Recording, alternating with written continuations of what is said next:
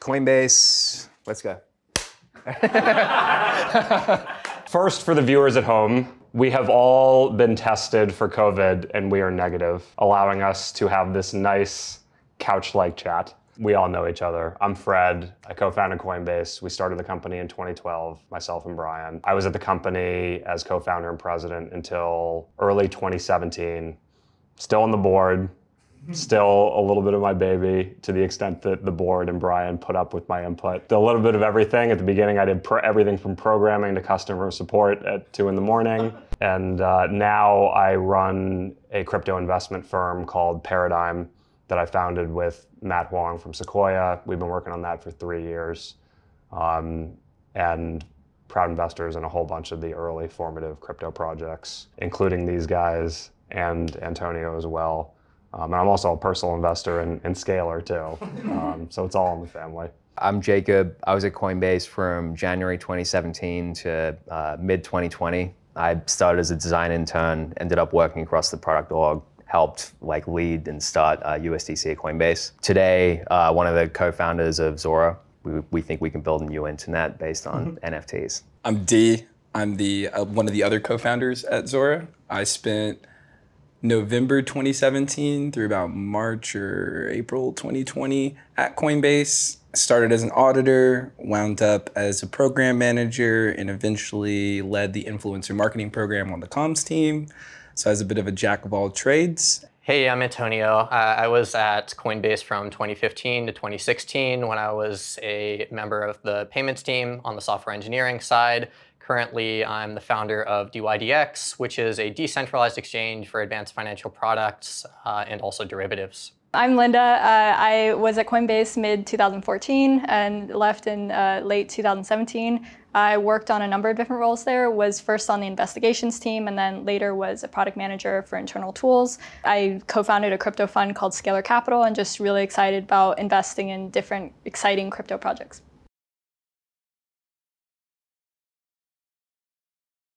Jacob, I feel like you have a really good story on this front. So I joined Coinbase as a design intern. So I was coming over for what I thought was going to be 3 months. I was building and messing around with projects on Ethereum in my final year of college.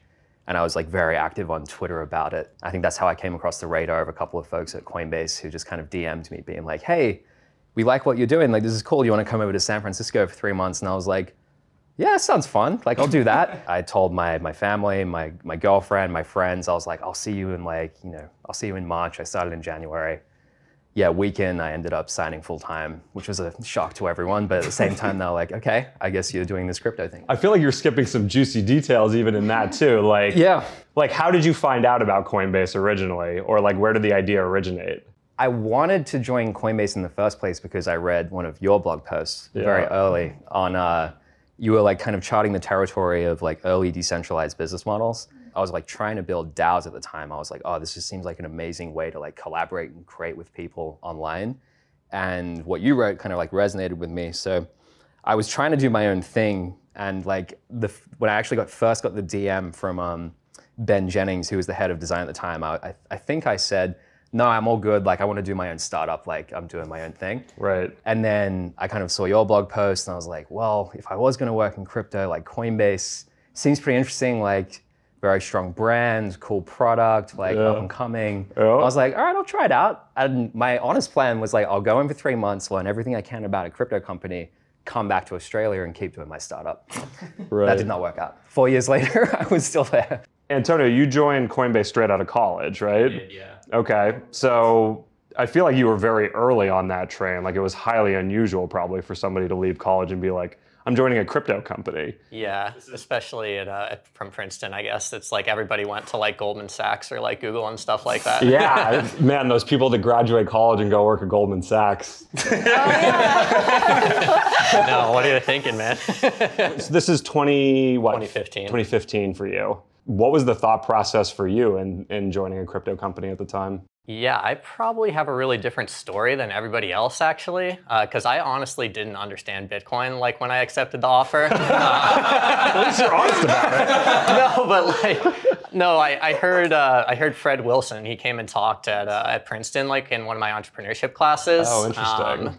And then I actually used Coinbase's API for like one of my school projects. So Coinbase was one of the like 20 companies I applied to senior year. I had no idea. That's awesome. And the reason I joined was because Coinbase used to do a work trial, as you guys know, which is basically like, you know, as the last part of the interview process, I did my on-site, and then the recruiter was like, hey, so do you want to come and fly out to San Francisco and like work with us for a week? And I was like, I have school.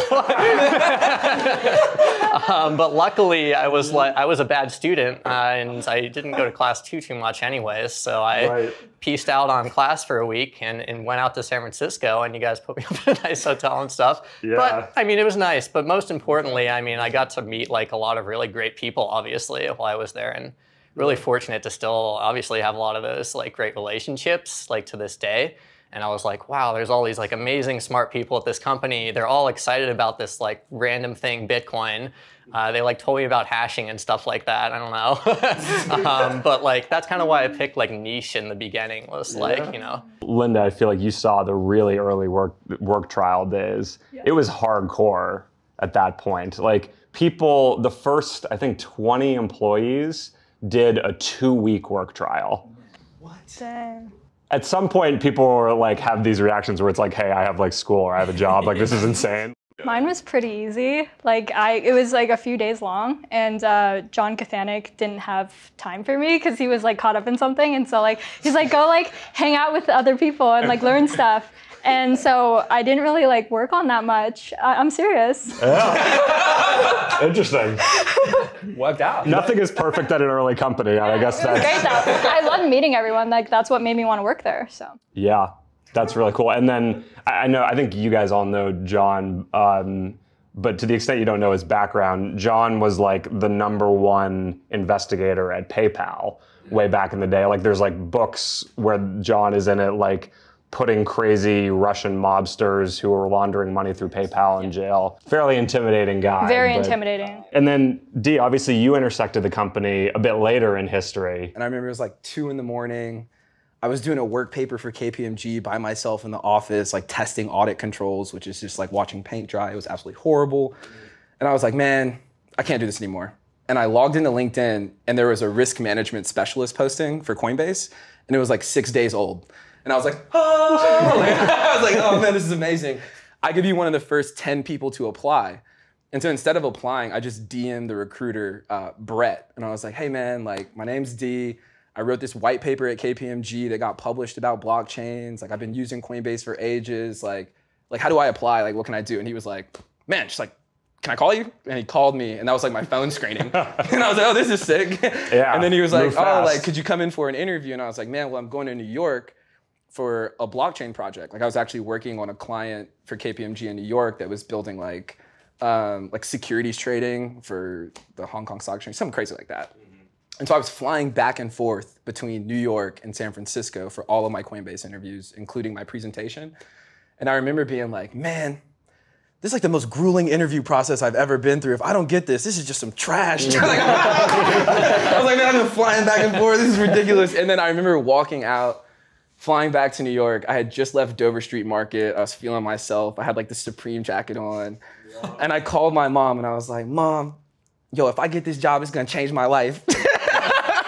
And here I am walking around the street. I was like, yo, Bitcoin's the future. And she was like, what world currency? Like the whole thing. It was hilarious. And then I remember hold on. Your mom shouted back, one world, one currency? Yo, dead ass. No gas. I was like, yeah, she was tapped in. That's impressive. Yeah, I was walking around, and then I think Jeff called me and was like, hey man, like, I think you actually did it. Like, you got the job. We want to make you the offer. I was looking at my jacket. I was like, this is the moment. It felt great, but like, that was pretty cool. 2017, especially fall 2017, was probably the most hyped time so far in crypto's history. Like, what did it feel like joining at that time? And how do you look back on that now, given what's transpired since? Well, what's transpired since is that like we've now gone on another meteoric rise for Bitcoin, and like this bull run is insane, right? And so looking back on it, I remember walking into Coinbase for the first time and being like, wow, like it was my first experience of a tech company. but it felt like everything that crypto was at that moment. Like it felt like there was this hustle and bustle and this energy and it was booming. And I remember when I accepted the offer, just looking kind of back at KPMG, not in like a haha, but I was like, well, look, we're at 19,000. Like Bitcoin Cash has dropped. Like it felt like exhilarating in a way, you know, like it was empowering to make that decision. And to think that it was just a blip on kind of the overall crypto radar, fast forward to 2021 is pretty crazy. Well, one unique thing about all of you is you've now all started your own companies, which is pretty cool. So I definitely like never wanted to start a company ever. Like I was like, I'm gonna like work at a big corporation, work my way up. And Coinbase was like the biggest risk for me. So like starting a company was like just not something I was gonna do. And just like the amount of like really talented people at Coinbase who are like leaving to start their own thing, or the sense of like ownership and responsibility that Coinbase gave just really kind of put that idea in my head. And in like late 2017, when just the amount of interest in crypto was happening, and I was spending like all my spare time researching crypto, and I was like, this would be really fun to just like get to just dive in full time and like invest in this space. So kind of just like decided would start a fund. It kind of just happened like out of nowhere. Antonio, I think you had a slightly different mindset going in, if I remember Yeah, right. basically In fact, the we might opposite. have even explicitly talked about it when you Yeah. joined. I think before I joined, actually, I think I straight up told you and Brian in the interview, look, like I want to start my own company someday. And I thought like the best way to be able to do that was not to just like do it right after college. Like, you know, sure that could work, but like I felt like the thing I needed was to work at a really great company. And like I felt like that could be Coinbase, and it really was. And, you know, obviously I've gotten so much, you know, learnings and value and great connections and everything like that out of that. So, I mean, it worked out better than my wildest dreams, but yeah, I mean, day one or like before day one, I was just like, Brian, I want to start a company. And he was like, great, that's awesome. Like, I'm excited about that. Yeah. Like, let's like think like how we can help you do that. And like that, I think is like just the most positive thing about Coinbase to me. Like the connection like after you leave too, I think is something that's like really impactful. And I think likely something not a lot of other companies have. Yeah.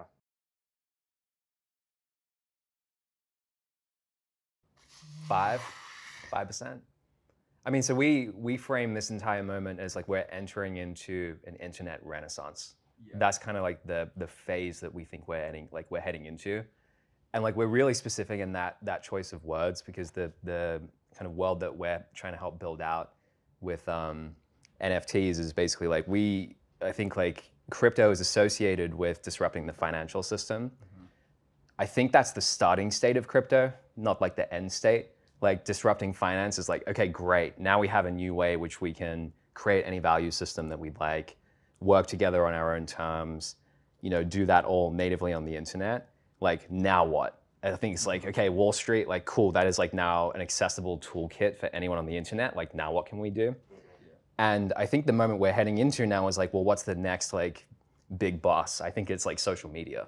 So like social media is like kind of these like internet kingdoms or monarchs where it's like the huge walled gardens that have been built out over the past 20 years, and they like define how we create and operate on the internet.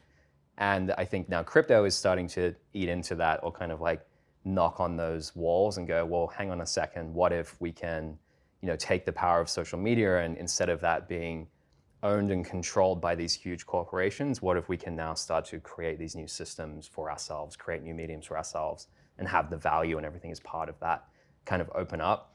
So yeah, we're at like day zero of that. Like I think we've only just kind of like collectively woken up to the fact that it's like, okay, like we have this amazing financial toolkit, this value toolkit. Like, okay, how does that start to permeate into culture itself, creation of, you know, art or media or really anything on the internet? So yeah, it's like 5%, if that, 1%. Antonio, I want to reel it back to you for a second.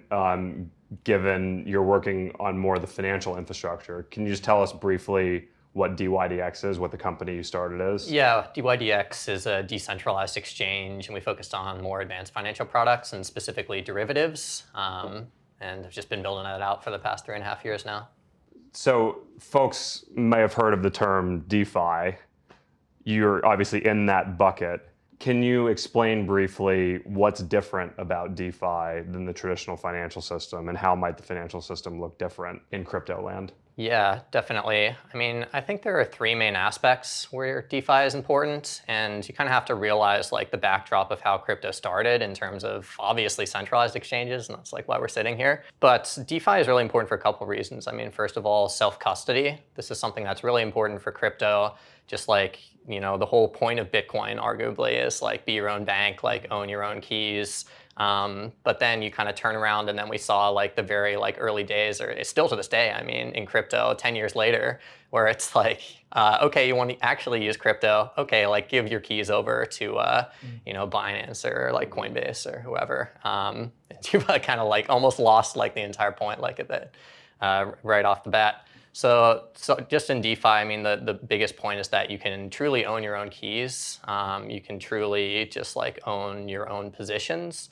Another really important part of it is transparency. And I think this is something where, you know, this doesn't really exist in the traditional financial systems where you can just have true auditability into the state of the overall like health of the market. And this is especially important, we think, like in derivative contracts where, you know, not only when you're trading a derivative contract is the exchange you're trading on custodying your funds, it's also responsible for the entire how your contract basically works.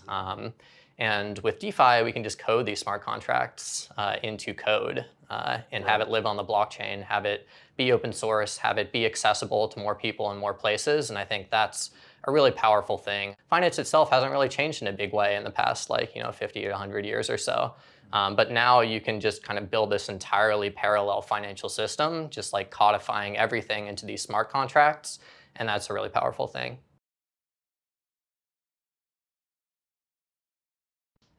I think you might have walked over to me and said, "Nice socks." That sounds very plausible. Like dressed in like full Yeezy attire. It was exhilarating to be on the 31st floor of the Coinbase office. And you would see people who were building literally world-changing products, but they were sitting in a nook like this, right? Or like somebody like sitting under a table in the kitchen, like, and they're literally working on how we roll out like asset additions or how we figure out custody or like all of the things that have now become this behemoth of a financial institution. Like we were watching people build that, but like they were wearing shorts and t-shirts. There was dogs everywhere. There were like the whole vibe felt like you were in this almost like tech utopia weird moment where like we could do anything, we could be anything, and like the world was kind of catching up to where we were headed, and that felt pretty empowering. I remember just thinking, wow, this is a pretty nice desk. I was just really geeking out on the environment. I had my backpack on, I'm like, I'm an intern, this is gonna be great. I remember, I think being shocked at being like, hey, so we want to completely redesign the entire like mobile app. Can you do that? And I was like, what? I was like, yes. And I remember I actually ended up sitting next to Brian for probably like 3 or 4 months because he was like very deeply involved in that whole process going from the first version of the iOS app into, you know, the skeleton of what the app is today. And I remember I think one of the great things of Coinbase is that like really, really good at empowering, like one, finding very interesting or like non-normal talent, people that are just kind of like found in like the corners of subreddits or Twitter or like all these weird, wacky places on the internet, bringing them into Coinbase and then just empowering them with these like crazy ambitious projects and just like assuming and trusting that you can just like figure it out. So in my like first, you know, 3 to 6 months going from intern and then joining full time was like, yeah, okay, literally just help redesign the app that millions of people use every day and like working directly with Brian, you know, working with all these incredible like engineers and people across the whole company. I just remember being blown away where I was like, okay, this seems literally insane, but I guess it's like, there's me and one other designer right now. Like we have to figure it out. Like it was very exhilarating, kind of stressful, but exciting and terrifying, which seems to be like the permanent state of crypto.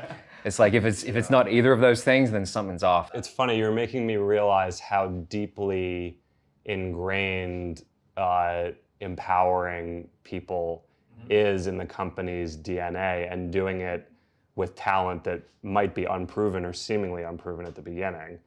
I mean, just going back to the founding of the company, Brian and I literally met on Reddit. Right. crazy. It's crazy. So it's like right there. Yeah. And then I think a lot of people that ultimately joined the company, they came from crypto Twitter. Yeah. So in that sense, it very much is an internet-first company in its social structure. And then, of course, one of the awesome things I think all you guys may have experienced is when something is growing a lot, you need all hands on deck, and there's no option, Jacob, as you're describing, but to empower people to get stuff done.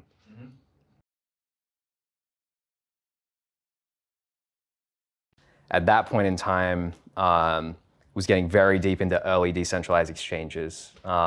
So got super deep into it to the point where I was like, if I get passionate about something, I don't shut up about it. And I wasn't shutting up about like, we should get into decentralized exchange. And I remember the leadership team was like, okay, just let us, you can pitch it one time and then, we'll hear you out. That ended up leading to the acquisition of the Paradex team, which was like a fun experience.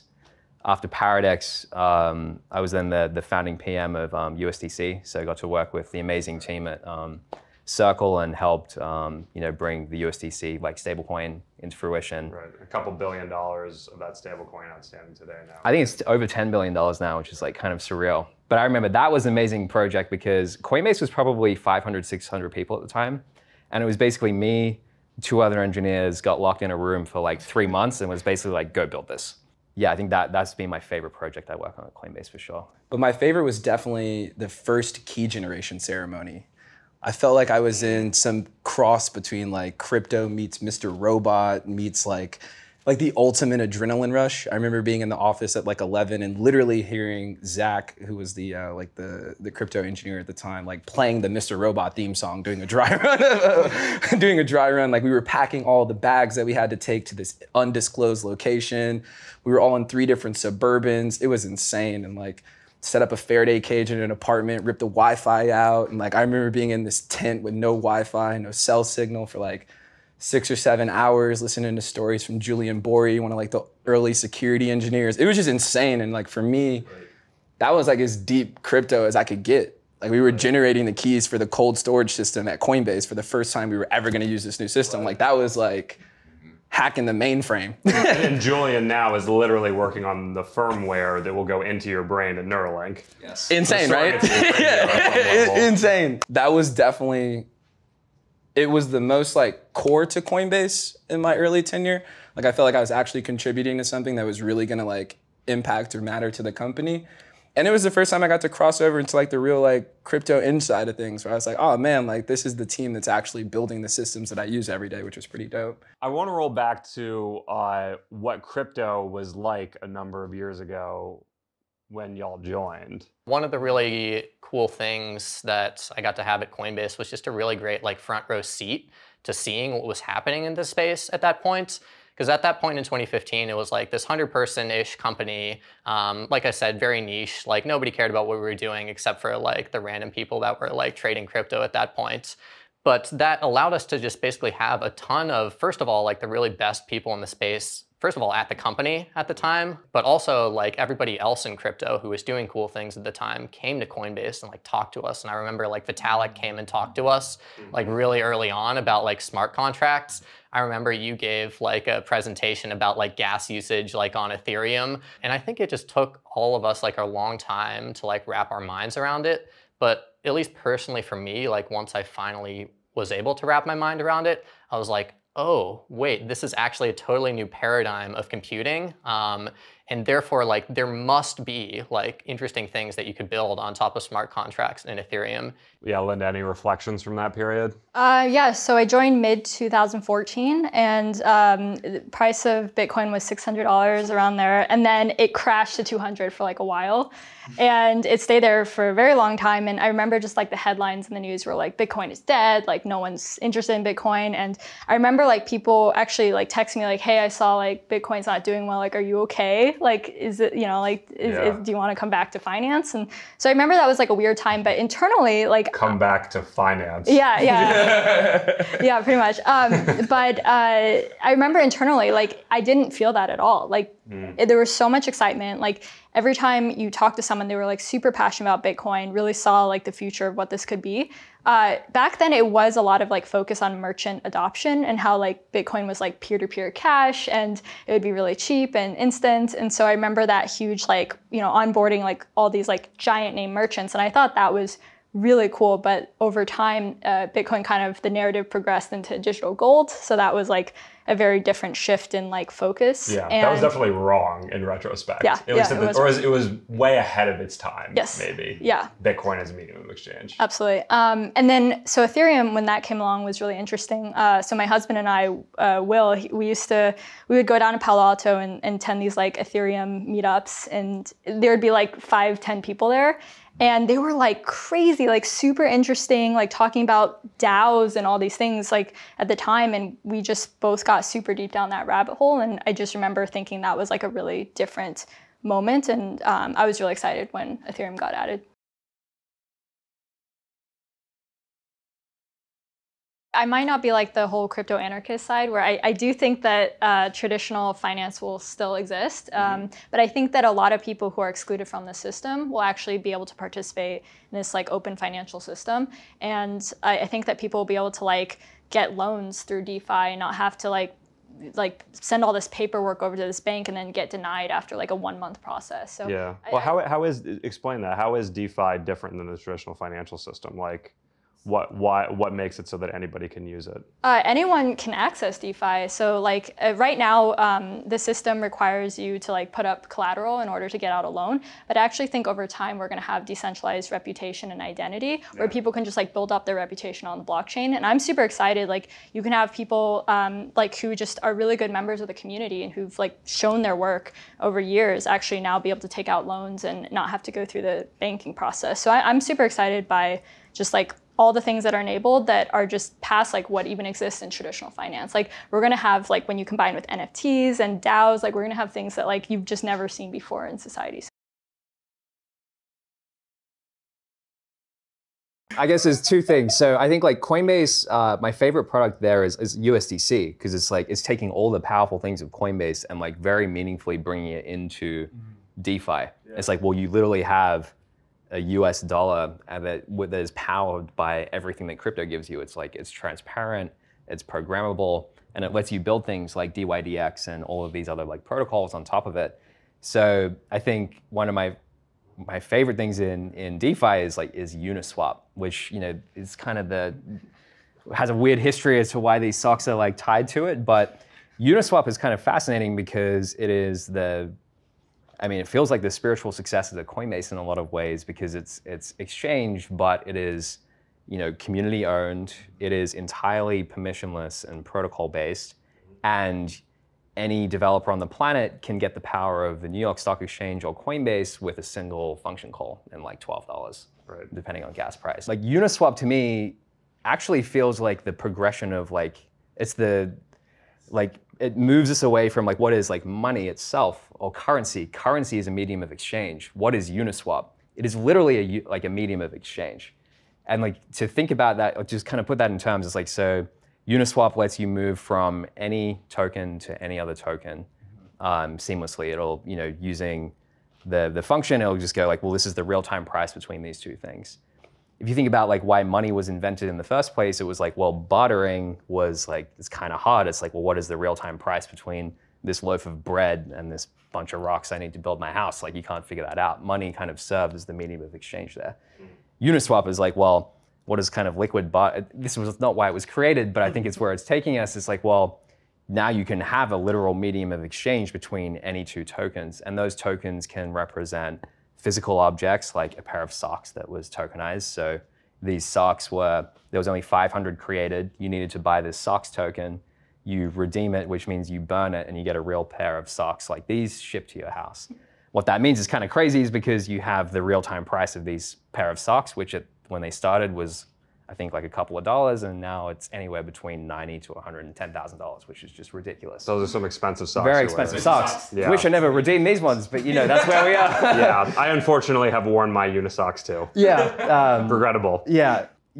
I think that gives you a glimpse of where DeFi is heading, and it's kind of funny because we have to describe DeFi in the terms of the prior financial system. It's kind of like trying to predict Facebook in like 1990s internet. It's like, well, you can be your own magazine and you can publish your own, you know, images, and like it's really clunky to kind of get a sense of, you know, publishing and like creating your own magazine is like, well, that's my Instagram profile. The fact that we still have to describe a lot of the actions of crypto using traditional nomenclature kind of tells you just how early it is. And there are new words that like come out of it, like minting an NFT. Like that's it. Like that's kind of like a new phrase that gives you a sense of like, okay, there's an entirely new thing happening here. But when we talk about exchange and but it's very early. Staking, farming, Staking, farming, yep. Did you think that NFTs would get this level of public exposure this soon? No. No. No. So I feel the same way. I thought there was no way in hell. Yeah, no chance. Everything prior in crypto, I feel like, has grown out of the existing crypto user base. And then all of a sudden, I feel like, you know, the crypto insider community had this funny moment where it was like, wait a second, it turns out that like not that many people are that interested in like this weird new idea of money. It turns out everybody's interested in like art and culture. Yes. Like that's literally the whole population. And so there's been this funny inflow. Linda, I saw you shaking your head yes that you did expect. Yeah, well, I think I was too early. Like I was super excited by NFTs and I was like, oh, like everyone's gonna collect these in-game items, like they're gonna be swapping them, wearing them as skins, gonna be displaying like in VR. Like I was kind of like way too ahead of it, and it took like several years for it to like actually play out. And DeFi like really took off during that time. And so I was like, oh, maybe no one cares about this. But I'm super stoked about NFTs, especially on the gaming side. Like I really think that there's a lot of cool things you can do, like especially virtual lands, like owning and developing real estate and like virtual lands. Like that's so cool. And be able to like rent out your items to other people. Like I just think there's so much design possibilities there, and I'm really bullish on that space. It's like with NFTs and with where we're headed with like this whole explosion of NFTs and ownership, right? It's like now you can be your own like publishing house. You could be your own gallery, you could be your own marketplace. Like it's really an extension of the spiritual philosophy that like powered Bitcoin in the first place. It's just now that like the be your own fill in the blank happens to intersect with media and culture. So like NFTs really are like a genuine paradigm shift in owning information, owning media on the internet itself. They're kind of like turning into the atomic unit of the internet in a lot of ways. They're like the fundamental problem it solves was that like pre-NFTs, pre-crypto, the way that you would like capture and extract value from information would be to like restrict access to it. Where it was like, well, for you to like generate money from this blog post or from this video, you had to like put it in a walled garden that was built out of like advertising or subscription or pay-per-view. And the paradox was like build a walled garden but fit every single person in the world like inside of it, which is like kind of the social media platforms that we see today. And it was mostly those platforms that would like capture the value from it, right? It's like you post for free on Instagram, you get paid in likes and followers back, but like the advertising revenue goes to the platform itself. If you're big enough, maybe you get pennies on the dollar, but like that's a very select few number of people. With NFTs, it's like, well, no, it's actually the complete inversion. You can make that piece of information and media entirely free, universally accessible to the internet, but still own it as an asset and capture that value, which is probably much more in line with what the internet should be. It's like free and accessible information. I think zooming out, if we were to like bridge kind of what we were talking about here with Bitcoin first and now what we're talking about with NFTs, it feels like we're closing the first chapter on crypto, if you will, in many ways. And like that first chapter was like hyper financial, but now the second chapter looks like it can be much more about the truly open internet. Like first it was like open finance, ownership, value, and now it's just like open information, open publishing, open media, which really increases or widens the top of the funnel in a lot of ways that I think is exciting for the second chapter. And so like as we close this first one, I think like what's next for Bitcoin? It's like sovereign wealth funds and like, you know, public balance sheets and like real like government acceptance, right? And it's like, that's like the last frontier there. And like once we conquer that, like what does it look like for the broader internet? And I think for the broader internet, it's a lot of what Jacob was saying just now, which is like, it's like social media. It's the way we interact with one another on a daily basis outside of just like a Venmo, but much more of like, hey, check out my photos, check out my family, check out my videos. And I think owning that media and making it permanent in a way that's like written to our collective memory that is Ethereum is pretty powerful. I feel like sometimes I find I even need to check myself in that I realize we've all been working on crypto for a number of years now. So the idea of like crypto as a digital money to all of us is like, oh yeah, of course, like that's obvious now. But a lot of people might just be experiencing that for the first time. So that in and of itself feels like maybe that's 10% into its eventual trend. Yeah. DeFi, it kind of happened 2.5 years ago. It feels like it may be less than 1%, if that really is a new ground up financial system. And then Dee, to your point, broad internet application platform, if that's really the next wave of crypto and where we're going, that's at like 0, maybe. First step. Let's say crypto really, really works. What does that look like in 20 or 30 years? I think a lot of people are gonna be using crypto on a daily basis and just not realize it. It's gonna be pretty abstracted away, and anyone who wants to use it and participate in crazy things like DAOs and forms of organization with people all over the world that are anonymous, like, I think that they can totally join that system, and there will be really popular groups that are formed around that. But otherwise, like, I'm really excited when this does get abstracted away. Everything's way more efficient, accessible, global, and I think it's going to touch upon like all types of industries, not just finance too. It's hard, right? Like, it's really hard to like build a lot of these things from like a technical perspective. It's hard to like build network effects from 0. So it takes time. But if we're talking about, I guess, as the prompt says, like 20 to 25 years from now, I think it's not unreasonable that we could have built, collectively in the space, an open financial system for the world. And I think just the ramifications of that and the benefits of that are massive, and I'm excited to work towards it. I mean, it's kind of an impossible question in the way. I feel like, in a way, we're like, 30 years into the internet, and I don't think anyone could really articulate what the internet's going to be like in 30 years. I mean, you can, but it's crazy. I guess crypto as an ownership system and value systems generally, I think what that means fundamentally is like, well, how do we work together? How do we decide what is valuable to create, to own, to like work on? So I think to sketch that at a high level, it's like, well, any group of people, no matter where they are on the planet, if they share a common view or have an idea for what the world can be, there is this value system and toolkit, which means that they can congregate around that idea and can work on that together. Use the tools of finance to, bring that capital together as, could be 10,000 people on Reddit or a mix of people on Twitter or whatever. If they have a shared idea of what the world can be, they now have the toolkit of what you would associate with a startup, but now that is native to the internet. So it's like, well, if a group of people on every corner of the earth want to go create a new village or fund the studies of like some new crazy speculative area of science, or, fund an education system, or literally whatever, it's like, I think you should be able to just create together on the internet. And do whatever you want, provided there's more. It could just be you as an individual, but ideally there's probably, if you've got a crazy idea, there's probably 1,000 people like you across the planet that have that same idea. And now you have a medium to work together and do that, yeah. Yeah, it feels like if the internet was like a revelation in humanity's interconnectedness, like I could see myself in my common person because I could now see like all people at all times.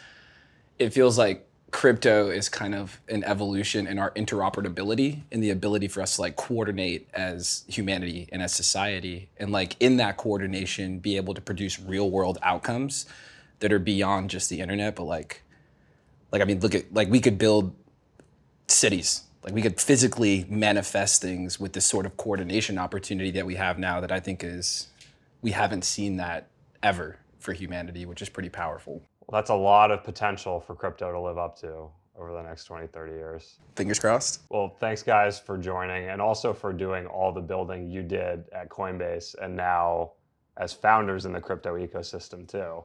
The diaspora continues, and see you all out there in the metaverse. Yeah. Sounds good. Catch you on the internet. Yeah.